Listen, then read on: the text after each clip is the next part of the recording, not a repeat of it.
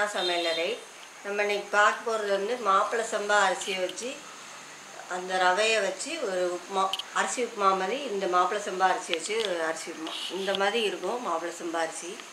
இதை வந்து லைட்டாக வாஷ் பண்ணி வடி வச்சிடணும். தண்ணியை வடிச்சிட்டு அதுக்கப்புறம் வறுத்துட்டு இந்த மாதிரி ரவையாக்கிட்டேன். இது வந்து 200 கிராம் எடுத்துருக்கேன் ரவை.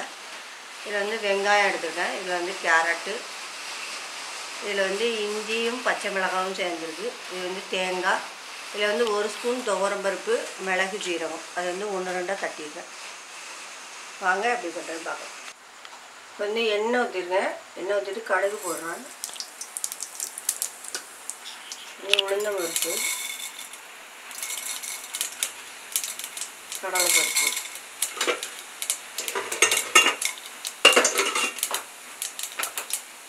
வெங்காயம் ஆட் பண்ணிக்கிறேன்.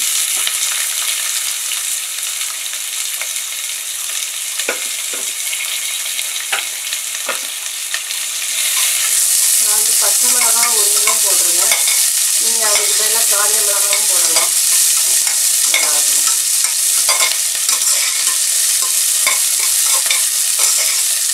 காரம் வந்து உங்கள் டேஸ்ட்டுக்கு தகுந்த போட்டுக்கணும். நான் வந்து அதில் மிளகு 2 போட்டதுனால 1 பச்சை மிளகாய் போட்டேன். இப்போ வந்து 2 உப்பு ஆட் பண்ணிடுறேன். கொஞ்சம் இஞ்சி பச்சை மிளகாய் ஆட் பண்ணிக்கலாம்.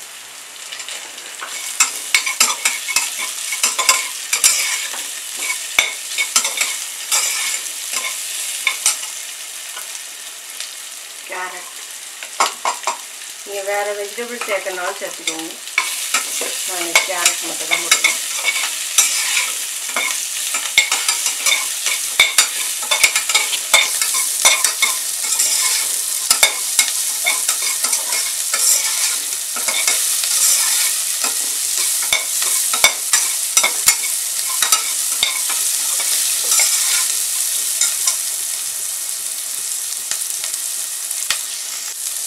வந்து அதில் தண்ணி ஆட் பண்ணிக்கலாம். நான் வந்து 1 உலக்கு எடுத்ததுனால 3 உலக்கு ஊற்றுறேன். 200 கிராம் உலக்கு.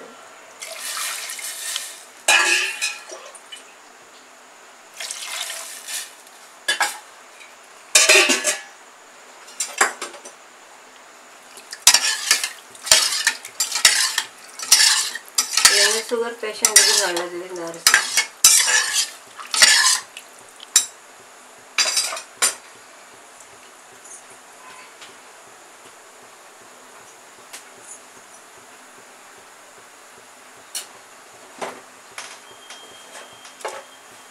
ஃபஸ்ட்டு வெங்காயத்துக்கு மட்டும் தான் உப்பு ஆட் பண்ணேன். இப்போ இன்னும் கொஞ்சம் உப்பு ஆட் பண்ணிக்கிறேன்.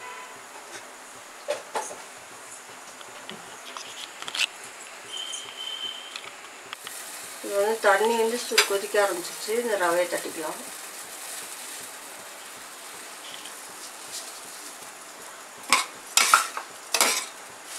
இது மிளகு, ஜீரகம், துவரம் பருப்பு.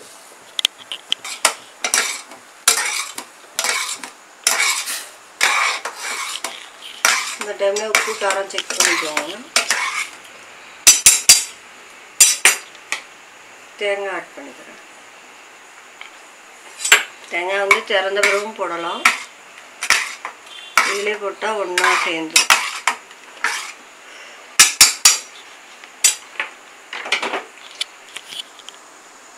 ரெண்டு விசில் வச்சுட்டு பார்க்கலாம்.